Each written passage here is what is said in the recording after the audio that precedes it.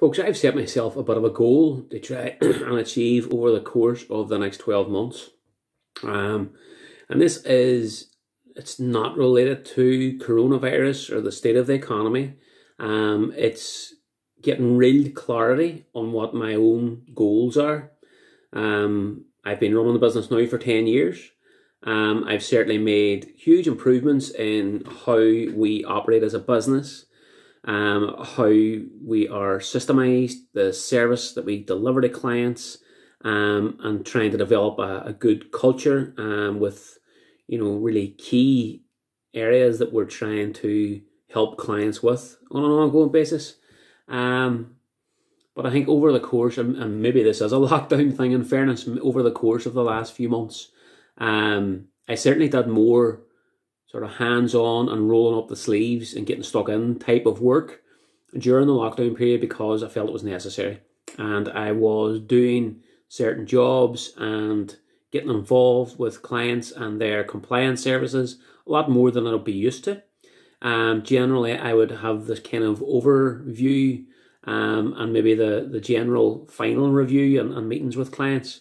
But certainly since coronavirus hit and people were working from home and so on, I felt I was also in the mind for getting my hands dirty again. I haven't actually got out of that habit as much as I would care to admit over the course of the last sort of 6 or 7 weeks.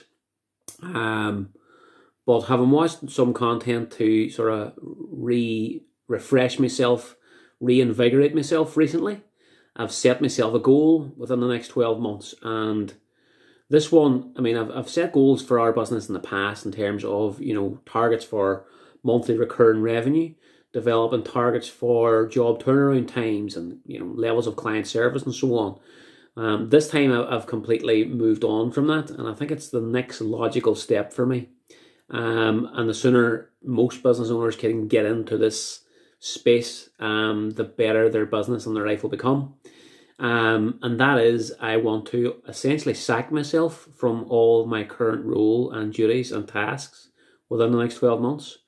And I want to reinvigorate and inspire the team, give them enough confidence and empower them enough with decision-making tools that's going to allow them to do more of the things that I've got involved with again. It's kind of normal life as well, folks. You slip into these habits, you sometimes drift back in. It's important that you do realise that you're doing that and can step back out again. I tend to always take things that step further. So I'm always looking for that extra bit of progress and that extra bit of development. And for me, I now need to sort of step back away from the business end of things, the operational side of things. So what we're going to do, I've spoken to a number of the team members today.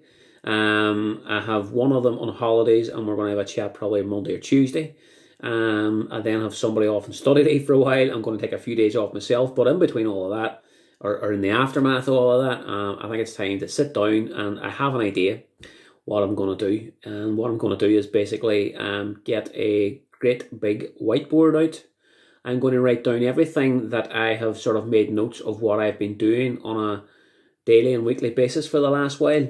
And I'm going to give it out to the rest of the team. It's up for grabs. And I'm asking them to take on the responsibility and not me delegate the responsibility. I believe this is the way now to take our business to the next level. And in taking our business to the next level, it means not just that our business improves, financially and so on, but it's really about exceptional customer service more than we've ever done before. So it's really trying to, excel at how much we can do for clients, because I really think clients are going to need it over the course of the next 6 or 12 months. So we want to be fighting fit and ready for that. And I also want to take over the role of business owner and business owner only. Certainly I'll have the relationship with all of the clients and that will not change.